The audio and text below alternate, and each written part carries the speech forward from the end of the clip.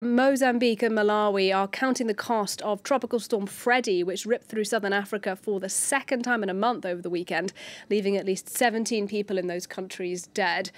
Now, Freddy is one of the strongest storms ever recorded in the southern hemisphere and could be the longest-lasting tropical cyclone.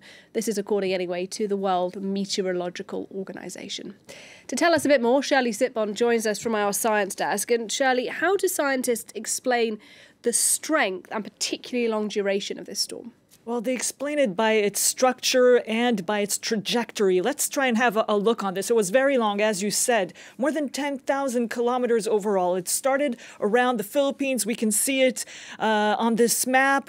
It intensified, became a cyclone level 5, intensity 5, extremely intense, and it continued to remain a cyclone even though it crossed Madagascar and also Mozambique. Then it was very erratic. It went back into the sea, picked up speed, went back both near Madagascar and Mozambique again.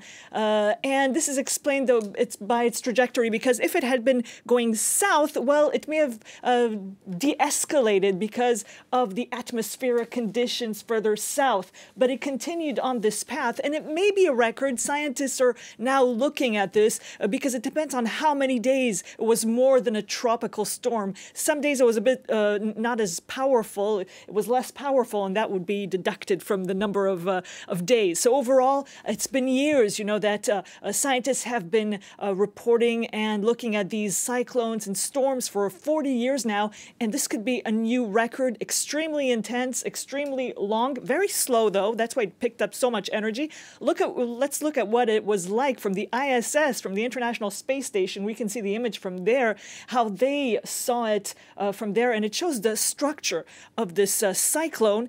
It was shaped like a ring and extremely compact. You can look at it now, and basically that shape is also one of the things that made it extremely steady.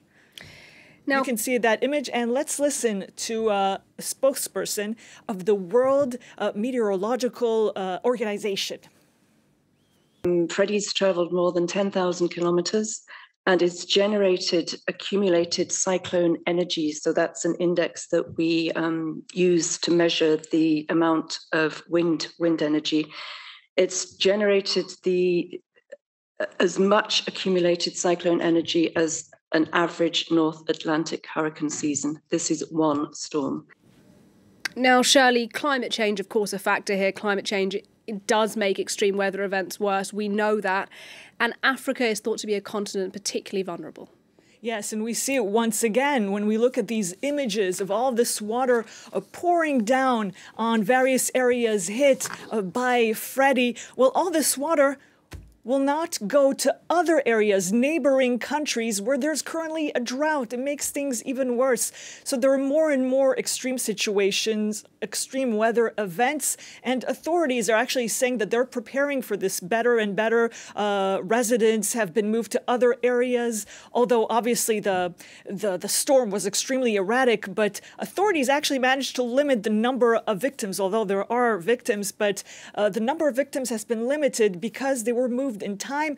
And authorities say that in all of these countries, there was a meeting in September about how to avert disasters and try to have these systems where people can be evacuated very fast.